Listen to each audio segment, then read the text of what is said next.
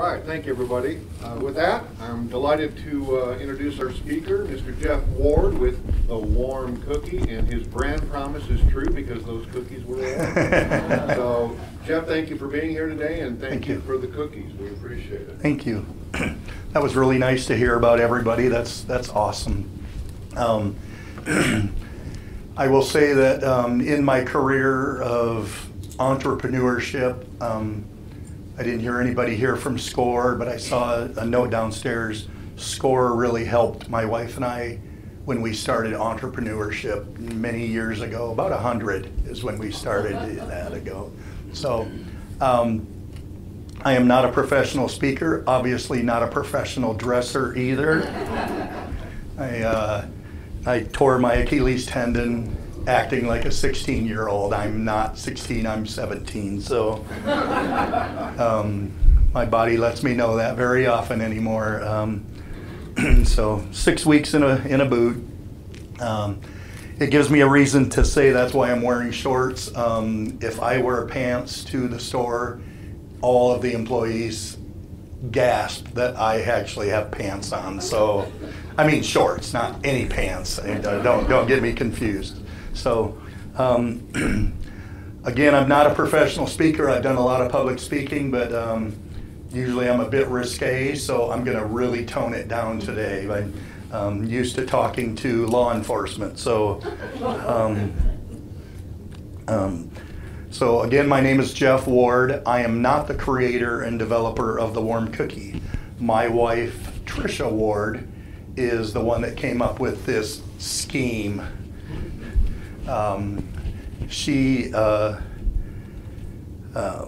And I have laryngitis, so I'm chewing gum to keep some movement going. So I know that's very unprofessional, but if I suck on a lozenge, I'm gonna probably drool on myself, so I apologize. So what the warm cookie is we deliver warm cookies. They come in the boxes that you saw back there. There's a bow on there. If you've never used us, you can order online, you can call us. You tell us what you want to leave on your special greeting to whoever you're sending them to, or if you're having a cookie emergency or a chocolate emergency that day, we can usually get them to you within a couple hours. It's really busy, but that's what our business is, and 85% of our business is gift giving. So we're more of a florist that delivers cookies, and Valentine's is our biggest day. The 2 weeks before Christmas, every one of those days are our biggest. Boss's Day and Valentine's Day alone for individual days are our two busiest days. The 2 days you should kiss up. So I guess we're a kiss up business because we just look at the day. It's Boss's Day and Valentine's Day. But again, my wife Tricia is the one that started this. I'm going to back up a long way to the beginning of our entrepreneurship, though, and it goes way back, but I'll try to keep it short. I think it's an interesting story, but I like to hear me talk. So, I mean, so my wife and I are originally from Michigan. For football fans, you probably remember the '97 Michigan football team. They were national champions. I don't think so. They were. Actually, Nebraska and Michigan shared it that year, but when I'm in Nebraska, I use that joke. When I'm in Michigan, I do it the other way. We met when I was in high school. She had already graduated. We didn't go to the same school, but we met through a friend. That was in 1979, so this year is 41 years together, so a long time. Coming up on 38 years of marriage. She robbed me from the cradle and married me when I was 19. So, we both were in the food service business. I love the food service business. I worked at a very fancy restaurant in my hometown, a small hometown. A lady named Bonnie Ebenho had started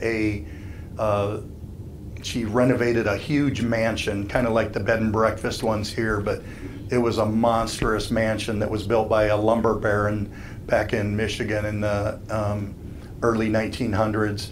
She renovated it gorgeously. We were about 100 miles from Detroit, and we would fill up on the weekends with people from Detroit. It was a little pricey. I started working there. Prior to that, I stocked shelves at an IGA from age 14 till 18. Bonnie asked me to come work for her. She had a catering business for 20 years in the area, biggest catering business I'd ever seen.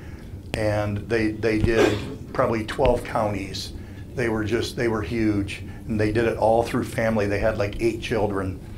Bonnie was an amazing person. I talk more about her than I do my own family, just because she was such an inspiration for my wife and I. But Bonnie developed this, asked me to come work there.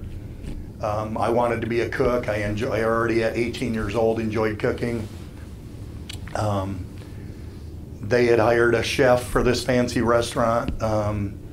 He would yell vulgarities at me during the first week prior to us even opening because I couldn't crack an egg with one hand. And I mean loud, strong vulgarities. And after a few days of putting up with him, I went to Bonnie and said, I quit. I'm not. I'm going back to stocking shelves. I don't want the stress. I'm class clown. I'm happy-go-lucky. I don't want the stress. Is that Gordon Ramsay? I'm sorry. I think it is. I honestly believe I need to go back and look. It really could be, but it just was incredible, and it was everyone. And a lot of people started quitting before the restaurant even opened. And a couple days later, Bonnie called me and said, "Would you come back and work in the kitchen?" I said, "I just don't want the stress." And she said, "Well, we fired him, and I want to make you our head cook." I said, "I'm 17 years old going on 18. And she said, "It's going to be me and you, Jeff, in the evening, and another gal in the daytime, and I'm going to guide you through this." And she did. And I never have lost Bonnie's inspiration. She's passed on. And when Bonnie built this in our little town of, I don't know, it's about the size of Seward,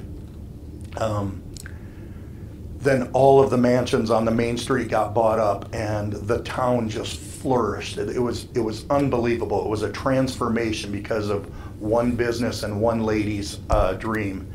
And when she passed on, all of those businesses folded under. So she was just a binding agent for everything, and it's just unbelievable how one person can have an impact. So you can have an impact. My wife managed a pizzeria at that time. We both did that, and a job came open that I could sell Yellow Page advertising. So I started doing that after a few years. Cold calls, hated it. Got promoted because I did good. We got moved up to the nicest town in Michigan, Traverse City, Michigan. It didn't go over very good. My wife and I were both doing sales. Not good, so I became a sauté chef at the fanciest restaurant in all of Michigan, at the Grand Traverse Resort Village, owned by Jack Nicklaus. Great thing. Still wasn't making enough money. Joined the Army to get some college money to go to culinary school. Became a military police officer. Decided I really liked that. So wife and I, we lived in Germany for a couple years, got to do a lot of culinary testing over there. Worked in El Paso, Texas as a military police sergeant at Fort Bliss, and then applied to the Nebraska State Patrol, moved to Nebraska. Nothing against Nebraska, but it's the most boring state in the United States. I've been to almost all of them. I don't think there's any place more boring. So, but it's a wonderful place to raise your family and your children. We love it here. I mean, we say going home because you always do. When you're from England, you're going home. You know, even if you've lived here 30, 40 years, we've been here 33 years. We say we're going home, but this is our home. This is where our children are. This is where our grandchild is, and It's where our business is, and it's where we've done a lot of entrepreneurship. After about 7 years as a trooper on the State Patrol, we lived in Havelock, and we would walk by the old abandoned fire station on Havelock Avenue. And I'd always stand there and look in the window and tell my wife, I'm like, this would be the coolest restaurant. I could do this, we could do this. And she's like, yeah, we have $25 if you want to check the checking account. You know, you work for the state, I don't work, we have $25. And I would do that all the time, and we're walking the girls past it, and one day she says, I'll tell you what, I'll make you a deal. You go to Havelock Bank, ask them for the money to build a restaurant. If they give it to you, we'll do it. So I'm like, was that a dare? So yeah, she still regrets that. So I went and took a SCORE class to learn how to do a business proposal. I must have wrote a really good one because I took it to the bank and said, here's what I want to do, here's what it's going to cost. I spent a couple weeks, I'm a spreadsheetaholic, so I was able to put all the spending down, and I came real close. And took it to the bank, and the president of the bank, of Havelock Bank at that time, said, I think it's something that Havelock needs, I will do it. And I said, you might want to go check our checking account. My wife says there's $25 in there, and I don't know if we put gas in the car yet today. And he said, we'll fund the whole thing. We think it's a good idea. And so try to do that nowadays, get a 100% loan for a restaurant that's not even existing. And so they took a big chance, and my wife and I took Engine House number 4 in Havelock and renovated it and created the Engine House Cafe.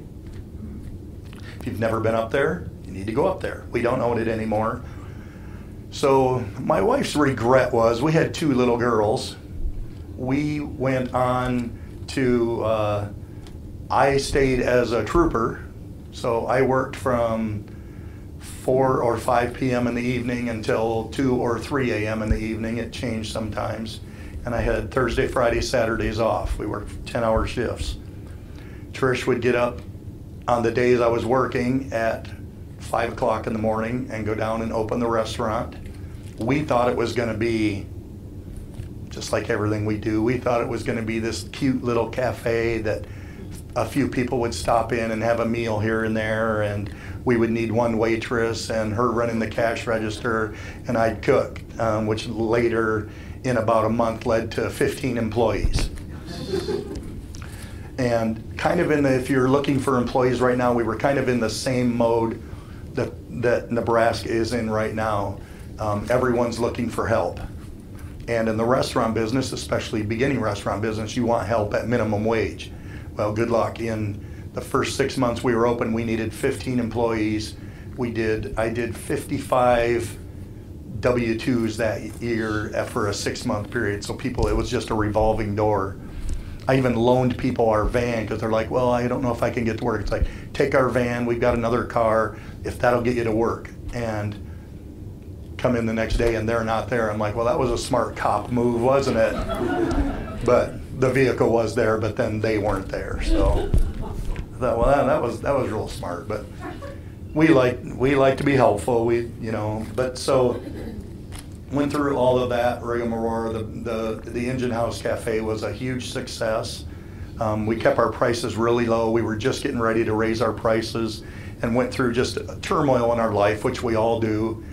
And we had lost 6 very close friends and family, including a niece, my mother, the man who was pretty much my father growing up. And it was just a rough time. And we were just stressed out to the max, and I was still on the patrol, and it was time to make a decision. Either do the state patrol, get rid of the restaurant. State patrol had health insurance.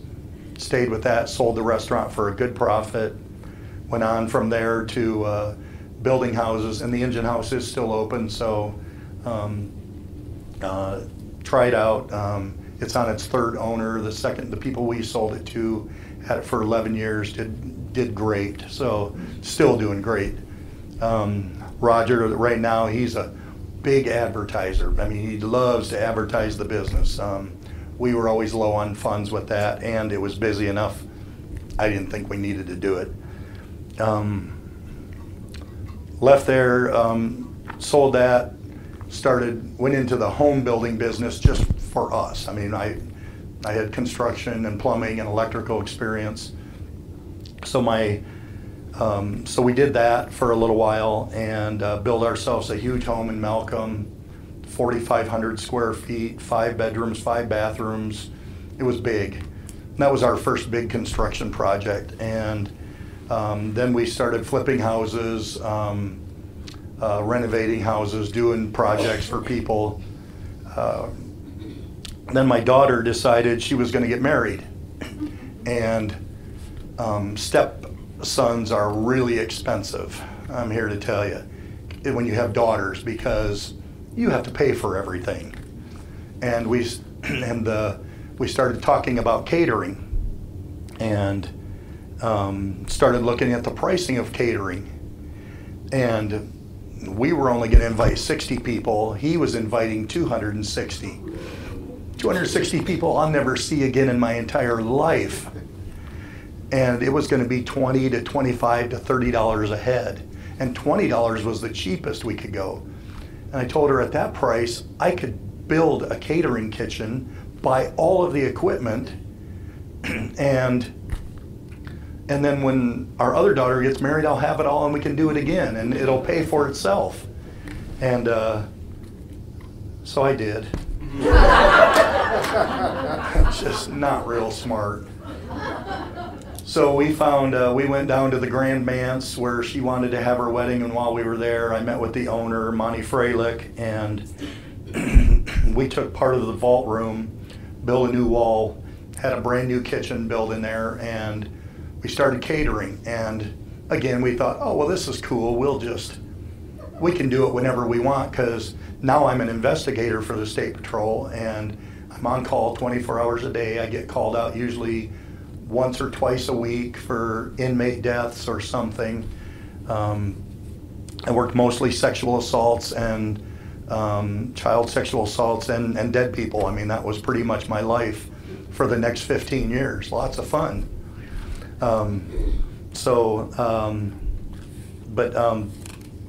So we started catering. My wife had her own home cleaning business from the time we moved to Malcolm. Even prior to that, she had started her own home cleaning business, just her, and that blew up, and she was full every single day. And so she had that little entrepreneurship going. We had the catering going. It was called Milestone Catering. I want to tell a little story about that. When you're trying to come up with your names for your business, we know we're building this, we have no name, we've got to come up with a name because we got to go to the Secretary of State's office, we got to go to Revenue, we need a name. It's a big part of starting your business. You got to have a name. She wouldn't go with, my construction company was Chrome Dome Construction. She wouldn't do that. She wouldn't do Chrome Dome Catering. So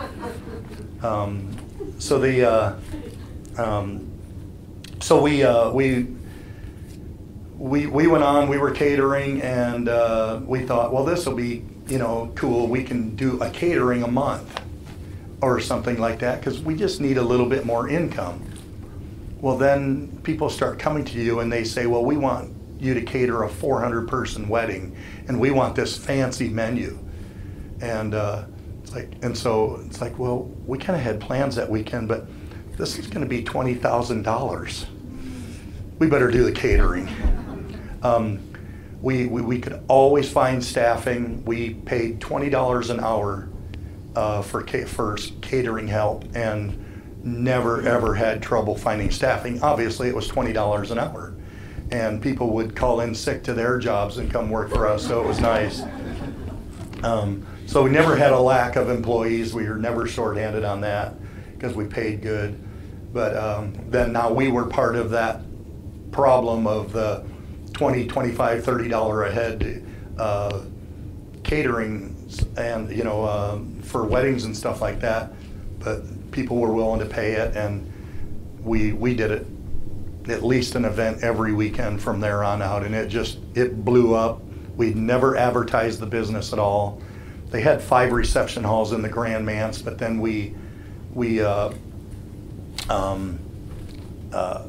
they closed a couple of them, but we stayed busy in there. But we had a real nice trailer, and on game days, some game days we'd do meals for 800 people in different areas, and we had a little tiny 450 square foot kitchen.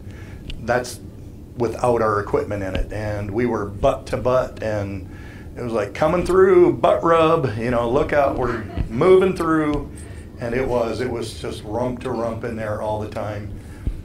So my wife, my daughter was going through college as an advertising and marketing major in Kearney. Then she went down to Texas and worked at this advertising firm down there in downtown Texas, or downtown Dallas.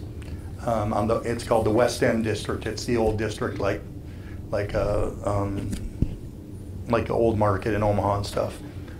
So she calls us one time, and this is a long time ago, and says, while we were doing the catering, she says, "You guys need to do this. Every Friday, our company orders from a place called Tiff's Treats, and Tiff's brings us warm cookies, ice cream, and milk." It's like, yeah, no. We ain't doing that.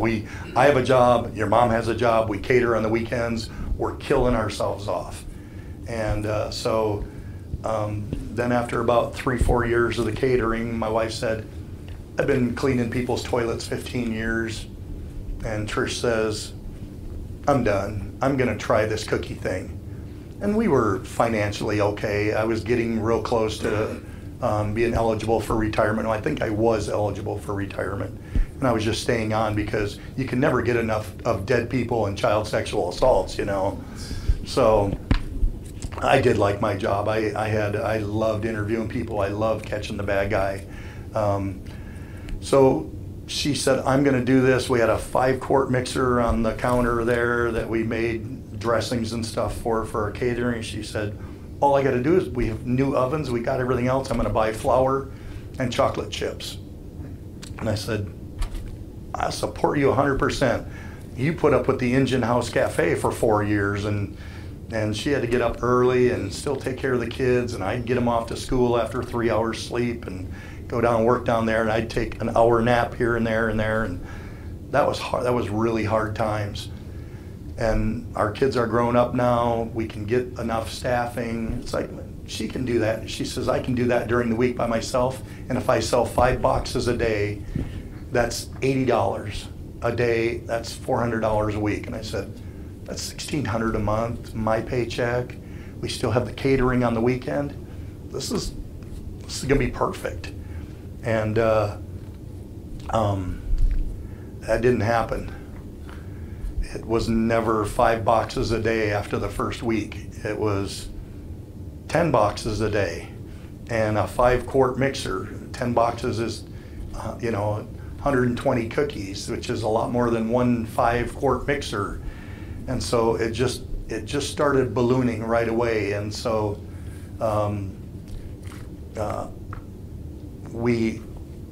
it honestly was getting ridiculous. And so she couldn't keep up. So we had a gal that worked for us in catering. We called her and said, "Would you come work for us? We'll pay you really good." She said, "I can't believe you called. I was just moving back to Lincoln. I don't have a job. I don't have an apartment." It's like, "If you want, you can live in our basement until you find something." She goes, "I think I have a friend I can live with." She goes, "But now I have a job," and she cried because it was like an omen. She came and started working for us full time. They started doing 15 dozen a day, and 17 dozen a day became the average. And then 20 a dozen a day became the average. And I was burning vacation because of orders that were coming in. And so I quit investigations, went back to be a road trooper, and went back to the night shift, which with 27 years on the patrol, you don't find the old guys on the road working night shift. And so I still kicked butt. tearing it up over those young punks. I did. I'm a magnet for shit. It doesn't matter. If it's weird and it's going to happen, I was the magnet for it. So even the young guys are like, how do you get involved in this stuff? I'm like, I just sit here. It comes to me. So I was working with her in the daytime, working 10 hours a night on the road, doing that. And by the way, once she started this, the catering business was done. I mean, it took over our lives. And next thing we were at 20 dozen a day, 25 dozen a day, 30 dozen a day. We were all three out doing orders. I would take the orders on the phone. I would take a picture of it, email it to my printer at the kitchen, and I'd say, there's 5 new orders there, so whoever gets back first, cook those. You know, so it was crazy, and we've learned so much. We were talking about it the other day. Aubrey, our manager, she's still with us. She said one day, she says, I'm going to stay after about 15 minutes if you don't mind. I'm going to fold like 20 boxes so we have enough for tomorrow. It's like, oh, that'd be so nice. Because then we don't have to sit there and try to fold boxes and make the bows and all the stuff that we have to do. And just kept growing and growing and growing. And now we moved out of the Grand Manse, we're coming up on 4 years ago. We moved down to 9th and Pioneers by the Jet Splash there, by Shogun. We're the closest building to the car wash, right there at 9th and Pioneers, just north of the penitentiary. I wave at some of my friends over at the prison. Hi guys, remember me? They don't wave back with all their fingers. I don't get it. So they're not very nice. But now we have, there's 10 of us there every day. We have 8 full-time employees. We have 3 part-time. 2 of the part-time girls are college girls. One of the part-time ladies is a retired state trooper. She retired about 8 years before me, always been a good friend. So she comes in during our Valentine's weeks, the weeks during December, Boss's Day, and the day before Boss's Day, or the day after Boss's Day, for the people that forgot to suck up on Boss's Day, that send cookies that say, I'm sorry, I forgot to suck up on Boss's Day. So I got to tell you a story about that. God, I hope you're not in this room. Sometimes my mouth overrides my brain. I don't understand. And so it was Boss's Day. Some lady said, well, you were 45 minutes late with my cookies on Boss's Day, and she was gone by then. And we were like, we are really sorry. We got overwhelmed. I mean, we had no idea. I said, I had no idea this many people were going to kiss up to their bosses. And she just went off on me. So if you're in there, you owe me an apology if you're in here. She just went crazy on me. She's like, I love my boss. I wasn't kissing up. Yeah, whatever. I like all my bosses too, and I like my wife, but I kiss up all the time. So, but I just thought that was funny that, you know, I like my boss. I wasn't kissing up, whatever. And then we were behind 45 minutes that day, but now we've learned. We just posted on our internet. This is a crazy busy time. Valentine's week is really, really busy.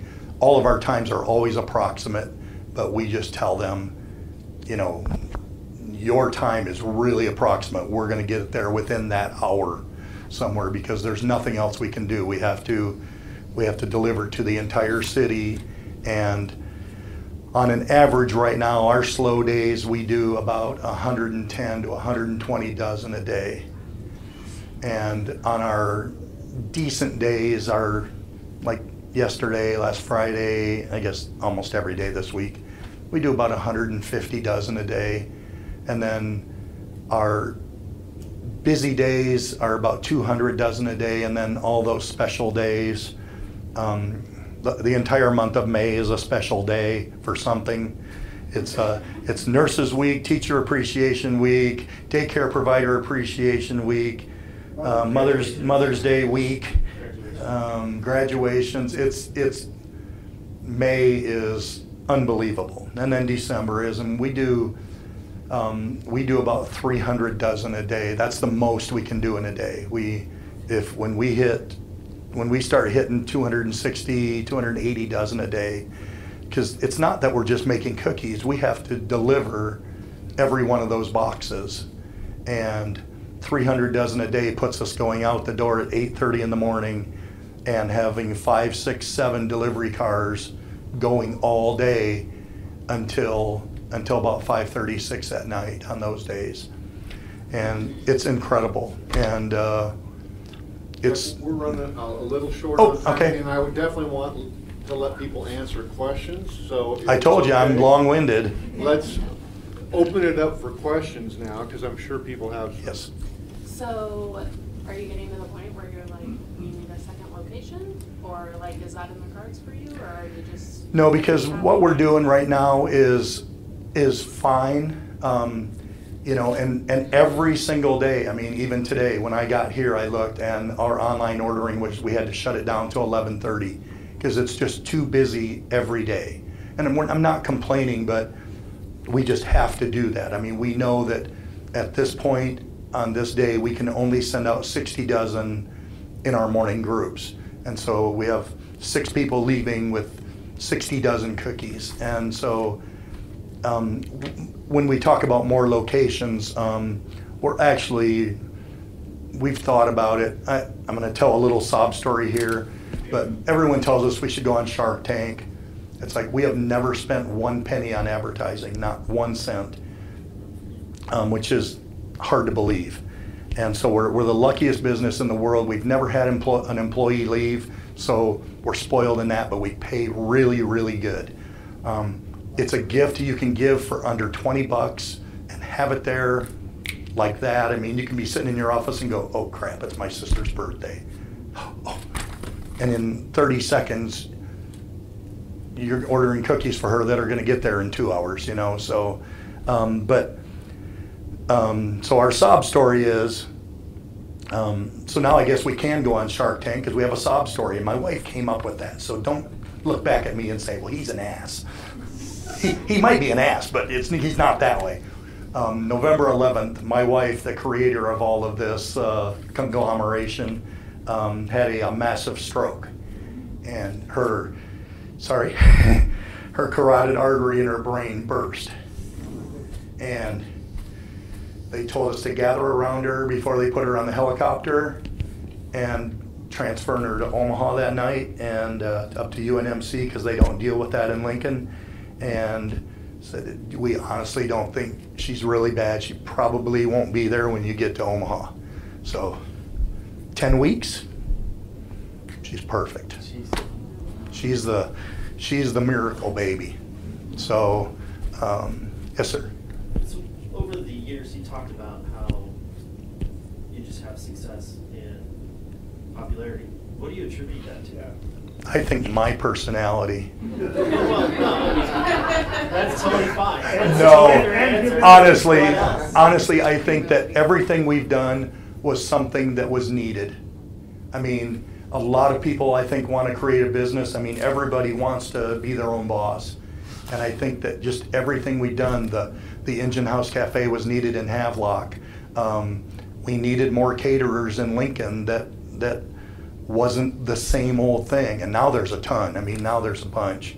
And I think spending a little bit of money up front to do things right, buy the right equipment, make it proper, make it easy, and then, and honestly, when my wife started this cookie thing, I thought, she even still says it, she's like, oh yeah, you go ahead, Tricia, just go do your little thing, and I guess I kind of felt that way. I'm like, I'm busy. I mean, and I was really, really busy on the patrol, and I'm like, I don't have time for it. If you and my daughter who does the marketing want to get it set up, I'll help, I'll do anything. But then as it started going, thanks for watching my dog. Thanks for being a great daycare provider. Happy birthday, happy anniversary. Honey, sorry I pissed you off last night. Sorry I didn't take the garbage out. Sorry your dog died. We do a ton of sorry your dog died. And some of our biggest business in Lincoln is the dentists order cookies like crazy. I don't know if they're giving them to their clients after, but they're some of our biggest business, and hospital business is huge. I mean, what else can you give a nurse? I was in the hospital with my wife for 6 weeks, and what do you do? What do you do for these people that are saving their lives? I mean, you're gonna give them flowers? And it's like, I took cookies up to them. We never get to see this because we walk in and hand it to the counter and it goes back behind the doors. We don't ever see that part. I brought up 4 dozen to the intensive care unit at University of Nebraska Medical Center, and I set them out right outside my wife's room where the nurse works, and honestly, it was like throwing bird feed to pigeons. It was. I mean, people were plowing over top. I want one of the butterscotch. Is there oatmeal ready? And it's just, and it's squeaking and squawking. It's like, this is awesome. You know, and we never get to see that side of it. I mean, people are very kind and have a lot of nice comments, but it was just so nice to see. So there's so many, there's 1,000 reasons to give it, and it's under 20 bucks, and that's why it's successful. Yes. I have like 3 questions, but one is, have you ever thought of franchising? We're really, really big in the thought process right now. In fact, we've had 3 people come forward that would like to do it just in the last 2 weeks. We have no idea why. So we're in the thought process of it. My wife's deal kind of has got our life switched around right now, so she's doing good, not looking for any sob story, but she's the one that said it. She goes, now we could go on Shark Tank because I have a sob story. It's like, oh God. Yes, sir. Do you have to send extra cookies along with the driver so all of them show up? Only when there's a fat bald-headed guy wearing pink drives. And actually pizza and potato chips to take care of him. This isn't cookies. It is. And that's what I can't believe is 5 years later of doing this. It's what I had for lunch yesterday. I do often. It's what I have for lunch is a cookie and a milk. But do you really want some guy that looks anorexic selling you cookies? No. This is the perfect cookie shape. One more question. Thank you for your service, first of all. And do you have gluten-free, and are you hiring? We are not hiring. We kind of are overstaffed right now. And we've switched down to only gluten-free on chocolate chip, but those are only on pre-order. All other cookies we have available all during the day. We keep them warm and keep them rotated, but they it's just those are really expensive to make, and we just don't keep them on hand, and we don't want to throw them away. We donate over 20,000 cookies a year to charity, not to several charities, only to one, because they distribute to a bunch of people and they come and pick them up from us. It's Food Net, and they come pick up all of our cookies that are left at the end of the day, or they just don't meet our standards during the middle of the day. They've been in the warmer too long. But all orders that go out of the store are cooked, fresh to order. I mean, you order it, we put your address on the paper that we're putting them on the parchment paper, and they're cooked, they're boxed, and they're gone. So just like pizza, but cookie flowers. We are out of time. I apologize for you, for everybody that wanted to ask. Sorry I yapped so long. I would love to have this go on another hour, that's for sure, but please feel free to come up and ask Jeff questions after we adjourn here. Thank you all for being here. You don't have to run off. Hang around, meet somebody new before you leave. I'm sure Jeff will be up here. Grab one of his cards in the back. Tomorrow is National Entrepreneurship Center Director Day. And pick up one of those cards. You know how to call in the order. That's amazing how that worked out. Yeah. Wow. Jeff, thank you so much. thank you. We'd like to give you one of our Perk Oh, Up very Thursday nice. coffee mugs. Thank You you. can put your milk in there when you have your cookie. I just started drinking coffee 2 years ago, so All right, well, thank you all for being here. We'll see you next week. I'll stay up here if you want to talk. Jeff, thank you so much. Thank you, Hey, appreciate if you it. decide to pursue franchising, I We- got some contact names for you. I need that.